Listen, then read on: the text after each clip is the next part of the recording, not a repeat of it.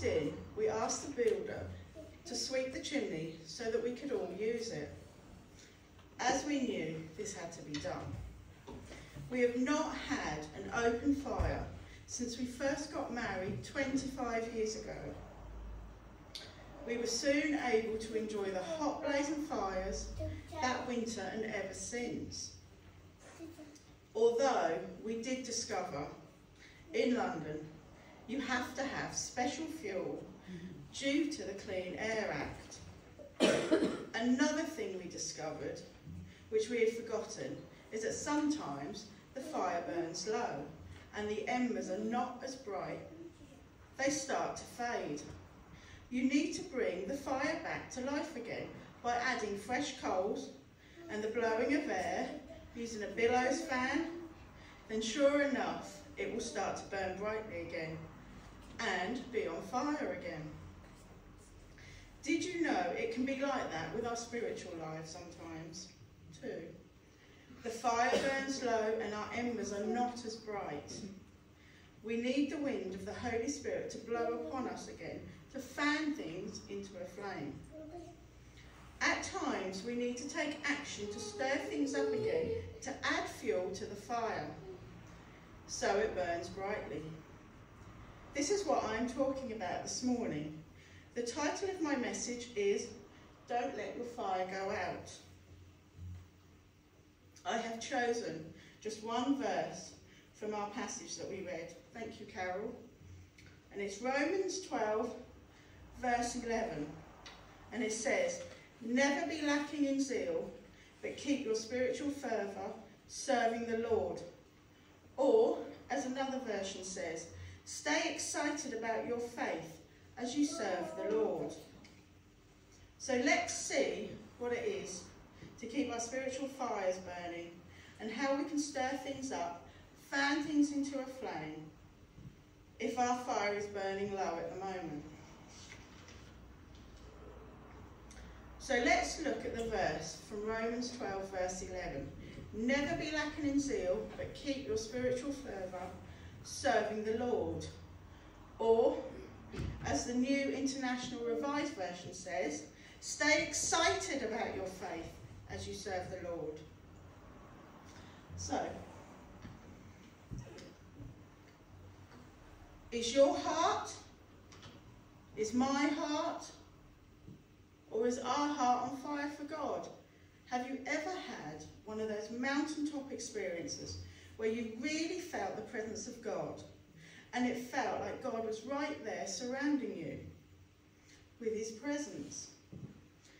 With his arms wrapped around you, you felt the love of God in your heart and a joy that you could not contain, because you were so full of the love and joy that you felt from God. Maybe you were away on a retreat, a Christian holiday, but then did you promise that you were going to read your Bible every day? You were going to pray more, even serve others in your church and share God's love with your friends. Did you encounter the Lord and you hungered for more of him? This is what it feels like to be on fire for God.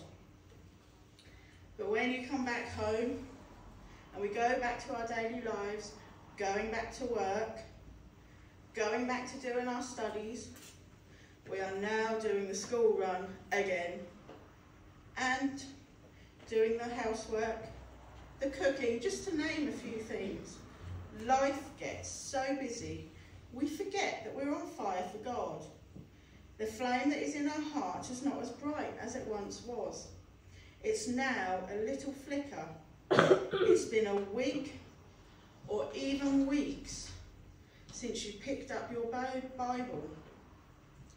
Maybe going to church feels more like a chore and you're not as excited to be going to spend time in worship with God and have fellowship with him and have fellowship with each other, our family of God, our brothers and sisters in Christ. So our flame starts to fade. It's not as bright as it once was. Are we on fire for God?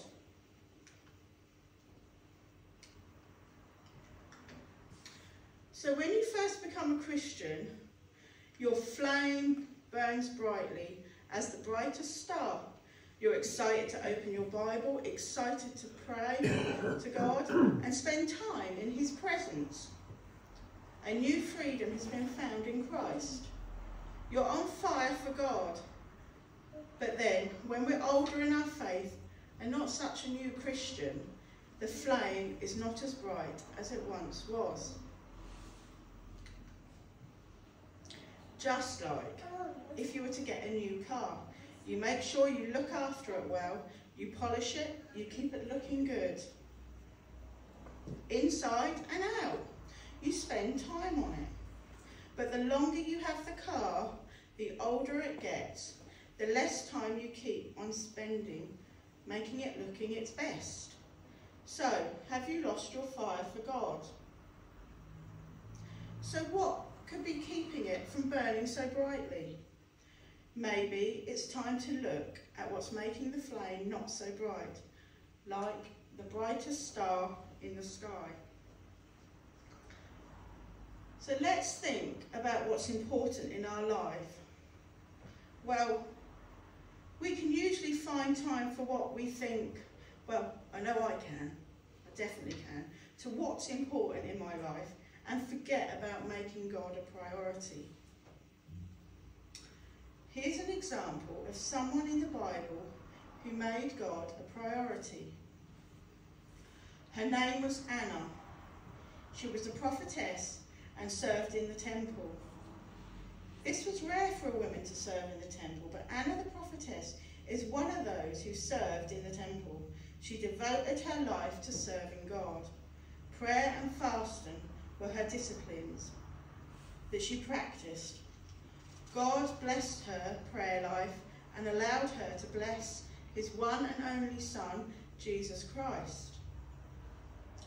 In Luke 2, 36 to 38, it says, "There was also a prophet Anna, the daughter of Penuel, of the tribe of Asher. She was very old. She had lived with her husband 7 years after her marriage.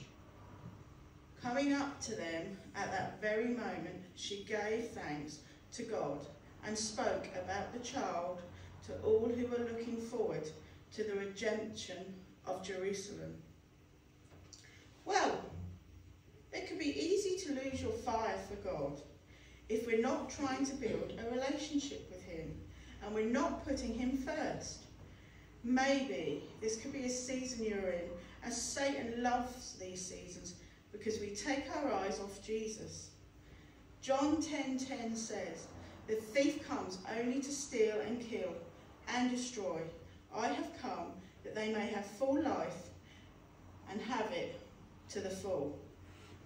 But there is hope to find a way back and set our hearts on fire again. A fire burns brightly. It's hot and it's used to shape, refine and purify. Just like a glassmaker has to have the glass hot. Then it is shaped and refined into what the glassmaker wants. When you ask God to set your heart on fire, you are asking him to consume you from the inside out. It is a desire to let your heart come alive again. With God's desires, you will then be overwhelmed with love for God and his passions that you won't be able to hold it in. You will want to be more like Jesus, want to spend more time in his presence, and you want more of the Holy Spirit. So how do we set our hearts on fire for God? We need to fix our eyes on Jesus, spend more time with him in prayer and worship, reading his word, the Bible. The Holy Spirit will change you from the inside out. Your heart will feel like it's overflowing with excitement. God will help us to place what is true in our heart to his glory. When Christ is in the centre of your life, your heart and your soul will be full. You will not want for anything less. There is nothing like the love of Jesus. 2 Timothy 1:6 says, "For For this reason I remind you to fan into flames the gift of God which is in you through the laying on of my hands. So how do we keep the flame of our faith burning? And how do we stop ourselves from becoming a lukewarm Christian? Well, I think we should always make Jesus a priority. This is something that will need to be worked on too. We should always put Jesus first. The flame can go out. We can't just let life get in the way of us seeking God. We want the fire to burn. We must get the right fuel for the fire to burn. And then to keep the fire burning. We all know there is no point in trying to light a fire with wet wood or leaves. It just won't light, however wet it is, and however much we try, it just won't light. You need dry wood and leaves. You need the right fuel to get a nice, bright, warm fire and to keep it burning. So let's look at 4 ways we can keep our faith burning. The first one is pray every day. We need to start with the basics to keep our faith burning, bright like the brightest star. We can start by praying, talking to God, and having regular communication with him. This will help keep the fire burning. God is seeking communion and fellowship with us. He wants us to respond to him. Only God can open up the human heart, and we will get to know him. If we are on fire for God, we will develop a deeper, intimate relationship, which is what God desires for us. Fully surrender your heart and your mind to God. Ask God to show how you can seek him in all that you do. Ask him to fill your heart with a desire and hunger for more of him. God is a consuming fire. Let your heart be set on fire. If we are continually in God's presence, this will help us to stir up the fire in our hearts by being in prayer with him.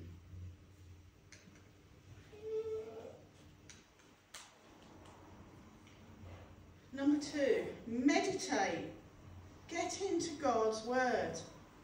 In order for us to keep our hearts on fire for God, we need to meditate on God's word, the Bible. You will discover who God is, learn more about Jesus and who he is, his love for you, his grace for you. We are his children.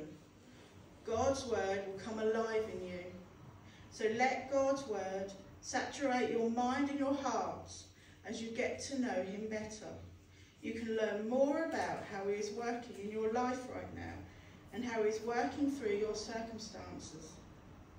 So, to know God better is to love him more. We learn more about him in God's word, the Bible. And Luke 24 verse 32 says, they asked each other, were not our hearts burning within us while he talked with us on the road and opened the scriptures to us? They did not waste any time in telling other disciples that Jesus was alive. He had risen. He had brought the truth of the gospel from the front and centre of their lives. They heard the word of the Lord and were able to do the work of the Lord.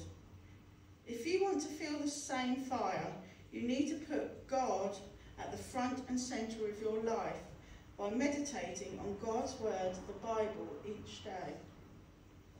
Psalm 1, 2-3 says, but whose delight is in the law of the Lord, and who meditates on the law day and night? That person is like a tree planted by streams of water, which yields its fruit in season, and whose leaf does not wither. Whatever they do prospers. And Romans 10 verse 17 says, consequently, faith comes from hearing the message, and the message is heard through the word about Christ. Number 3, serving others. Well, when I serve others, I do get a joyful feeling inside when I know that I have helped someone.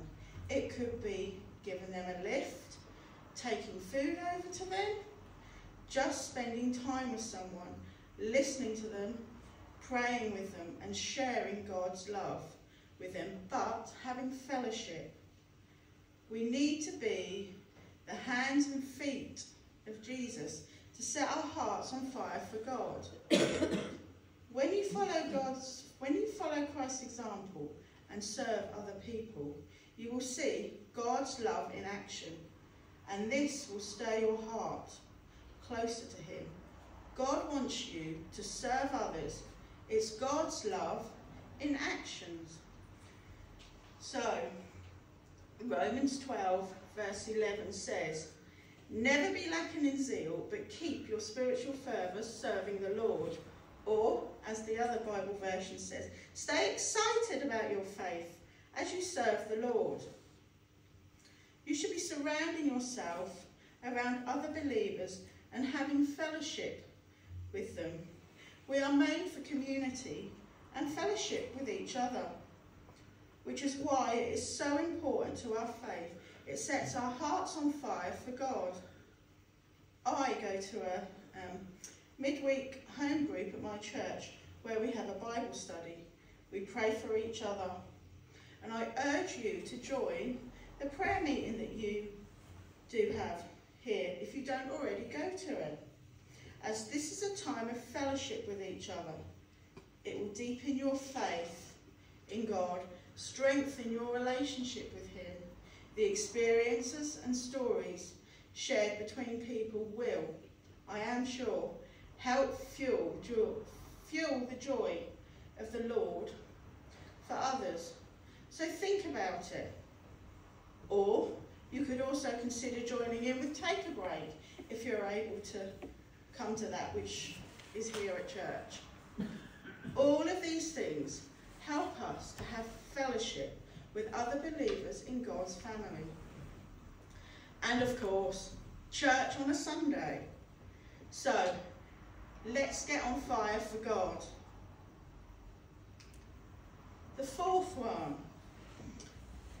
share the good news. We are all called to share the good news of Jesus with non-believers.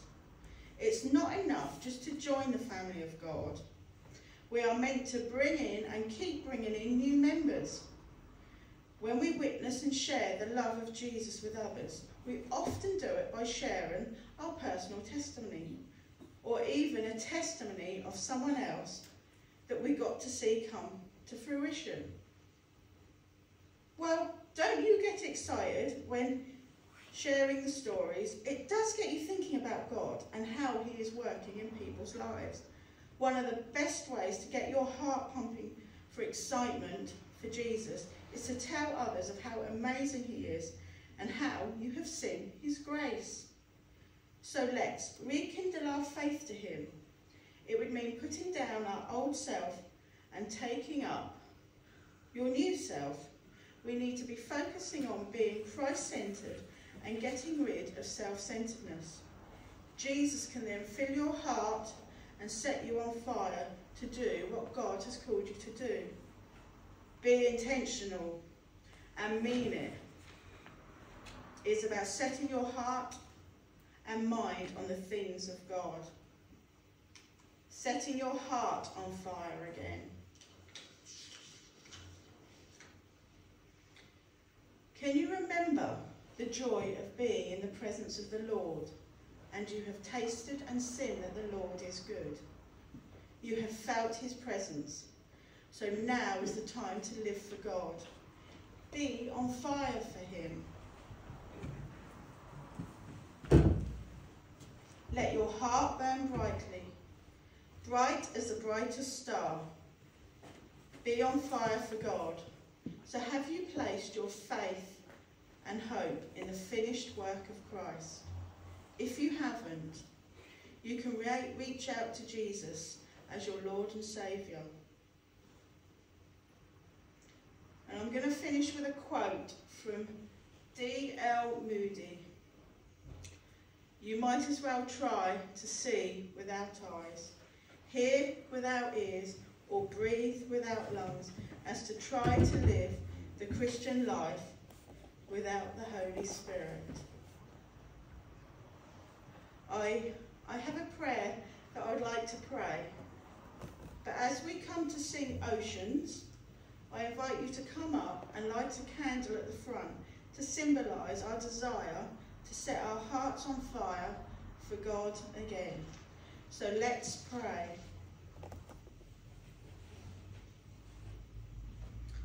Dear Heavenly Father, set us on fire so that our hearts will burn deep within us to encounter you with fire and devotion. Be the adoration of our hearts, Jesus. Set us free from every hindrance that holds us back from knowing you, even the secret thoughts of our hearts. Pour out your Holy Spirit into our lives every single day so that we can see the word on fire, to see the lost saved, the broken and oppressed set free. Bring justice where your justice is needed, forgiveness where there is pain, and revelation of our calling in you. How can we do anything else except what you created us for? It would be like telling the very one who created us that you made a mistake, oh God. Open our eyes to see Jesus, where we have lost our purpose and direction. Give us new eyes to see the design you intended for us to live by. Where we have lost our strength, renew us with your strength.